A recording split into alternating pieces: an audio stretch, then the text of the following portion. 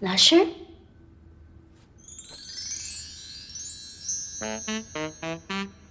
现在够学生吗？能离老师远一点吗？好的，老师。不至于吧？那再给我倒一瓶酒。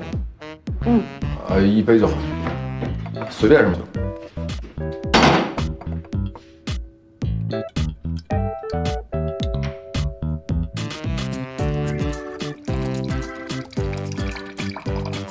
可以了。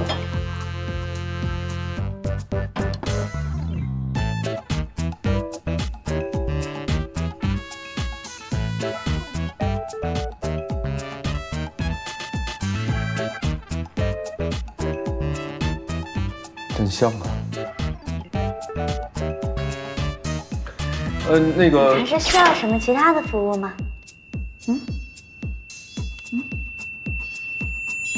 我觉得可以了。我也觉得。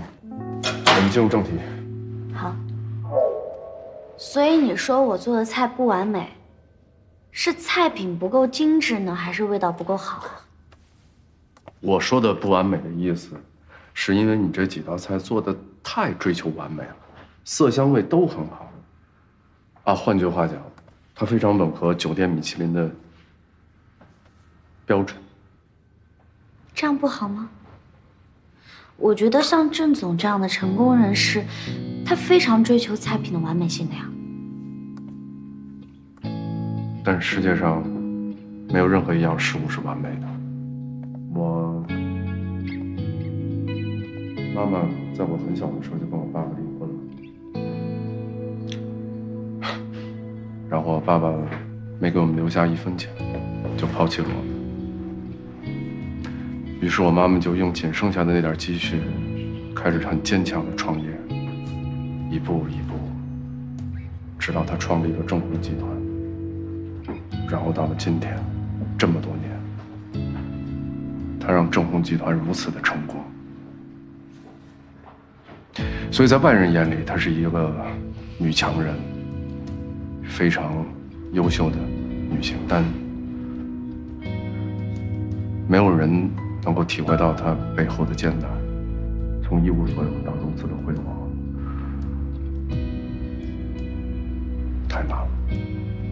所以她为了成功，也会有卑微过，绝情过。人嘛，没有完美的。没想到你们还有这样的过去啊！菜做的再完美，如果没有能够真正打动人心的那一个味道瞬间，它就会失去它本来的意义。我好像是明白了。好吧，老师能教的就这么多了，剩下的就要靠学生自己领悟了。祝你成功。祝我成功。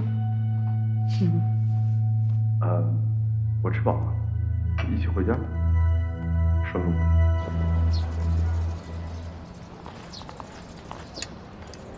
不，我说老板，这房子也太旧了，这隔音也不好，你晚上睡觉能睡好吗？在这儿，你难道就没有发现这个地方很神奇吗？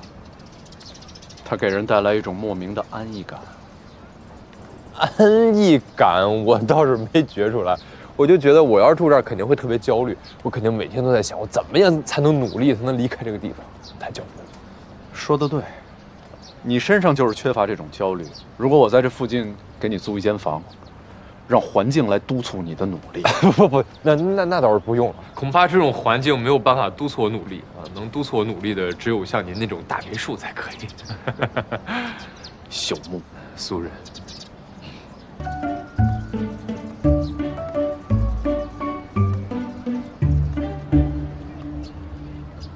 程经理，陆总，刚回来。好巧啊，我们又在这儿见面了。您现在得每天自己买菜。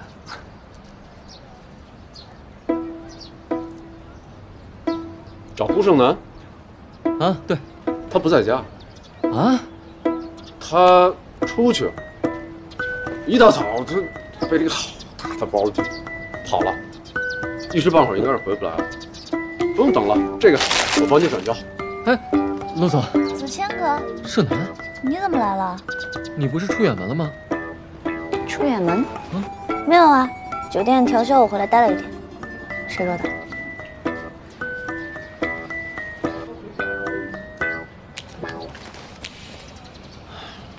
一大把年纪的人了，你幼不幼稚？啊，我看错了，一大早我就看见一个身形特别像你的人从这边背了一个大包，然后这边。屁嘞，那是张大爷，张大爷也得带这样。哼，这么吵你。你先上去吧，我买醋去了啊。哦，你先上去，我也进去了。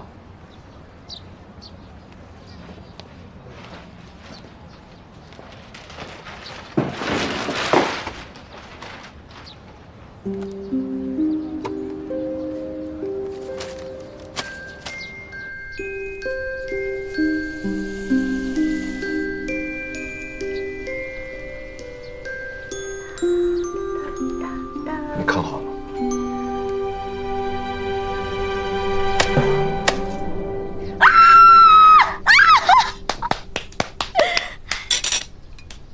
我来帮你们分啊。陆总，虽然您是我上司，但这里不是紫禁。你想说什么？盛楠和我青梅竹马，两小无猜。哼，那都是曾经。盛楠的未来只有我。你难道会一直住在盛楠隔壁？反正有我在，你没戏。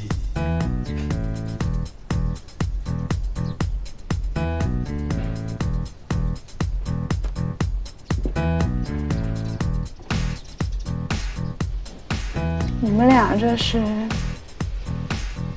看对眼了？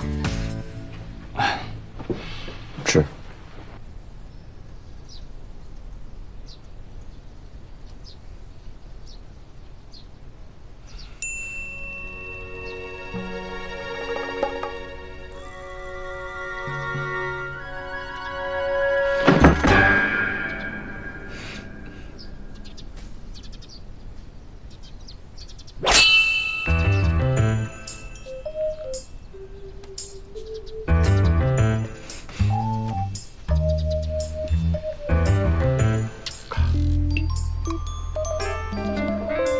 没事，没事。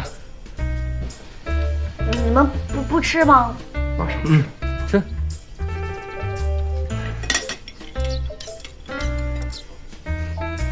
来吃这个。哎，嘛呢？我们俩都看中了一块蛋糕，但是我还是喜欢你给我切的这一块。吃蛋糕都拿叉子吃，我在国外都是拿手吃的。得大口吃，大口。